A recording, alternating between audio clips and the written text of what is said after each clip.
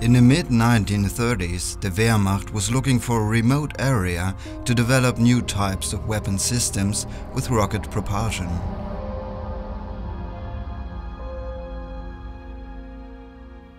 At the northern tip of Usedom, the military found a free field of fire along the Pomeranian coast into the Baltic Sea.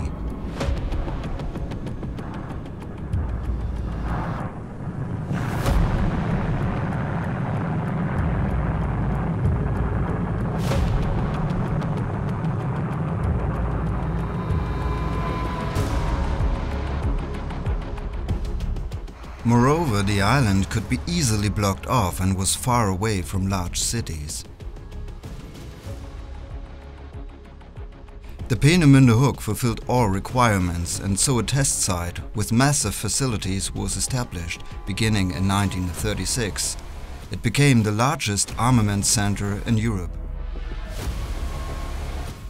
Up to 12,000 people, including thousands of forced laborers, were working there at the same time over an area of 25 square kilometers.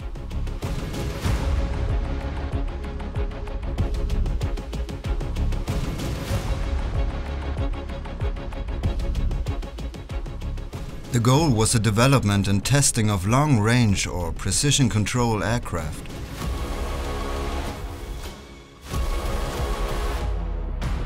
Most famously the Fi-103 flying bomb and the A-4 rocket.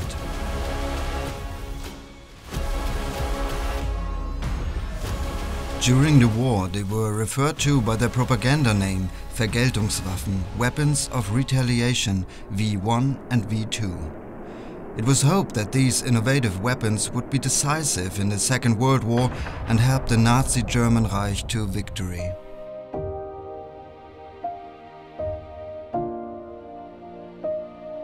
The former Peenemünde power plant is the last large building of the research institutes to remain standing completely. You can learn about the history here. During the Second World War and the entire GDR period, the area was a restricted military zone. For more than 30 years, however, the public has been able to enter it, look around and experience it. The Peenemünde Historisch-Technisches Museum was founded in 1991.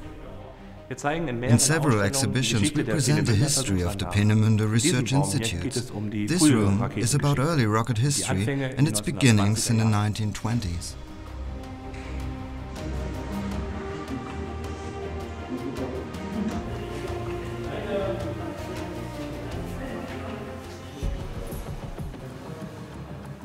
The exhibition shows the systematic development and testing of the new weapons.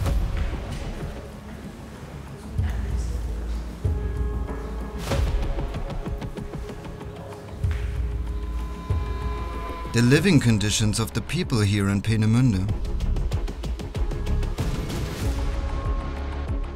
The serial production by forced laborers in the Mittelbau-Dora concentration camp complex. Hier sehen wir halt den KZ-Komplex Mittelbau-Dora, darin mit diesen Bergstollen, die wir uns befinden, der ausgebaut wurde zu einer unterirdischen Fabrik.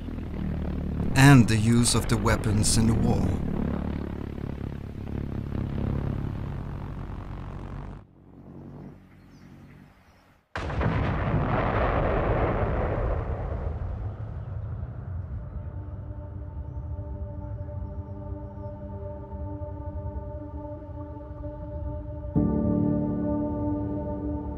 Replicas of the flying bomb and the missile can be seen in the outdoor area.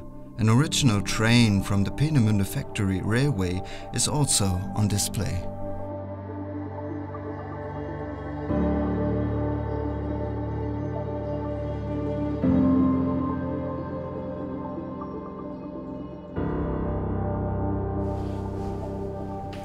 The exhibition here in the train shows how people and material were transported to the research institutes. You can immediately see from this the huge effort that was necessary for the development, testing and production of the new weapons.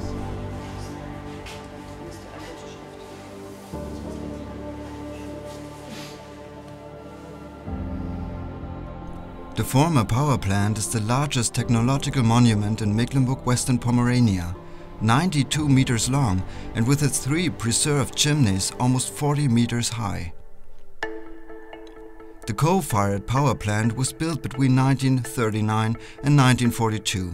It had to cover the research institute's entire demand for electricity. When it was put into operation, it was one of the most modern power plants in Europe. Electricity was generated here until 1990. Today, an exhibition on the history and functioning of the power plant can be seen here. A monument that you can freely walk into.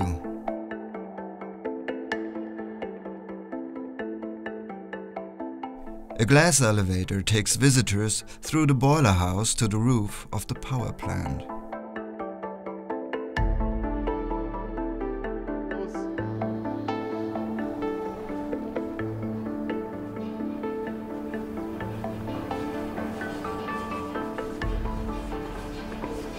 From the viewing platform on the roof, you immediately get an idea of the size of the former research institutes. Science, the military, state administration and business worked together here to create the most innovative weapons of war imaginable. The Nazi regime hoped that the new technology would solve all its problems and decide the war for Germany. The example of the Peenemünde Research Institute teaches us a lot about National Socialism and the Second World War in general. However, historical events also give us a chance to reflect on the role of technology in society today. Mensch, das schon irgendwo mal gesehen. Muss man auf der Karte anschauen. Wir sind ja jetzt hier am Kraftwerk Peenemünde.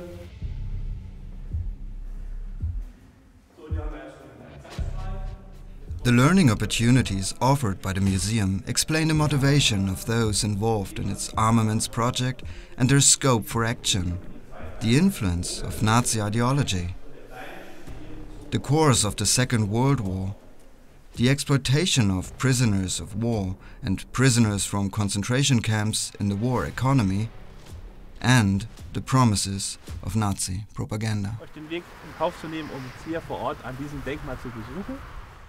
Our most important objects are the remains of the research institutes that we find outside the museum. 23 stations make up the Peenemünde monument landscape.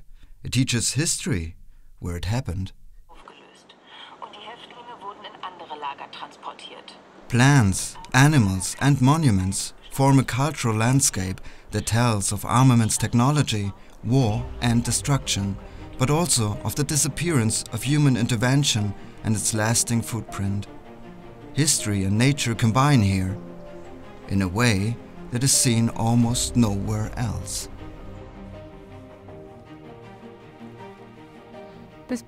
See you soon at the Peenemünde Historical-Technical Museum.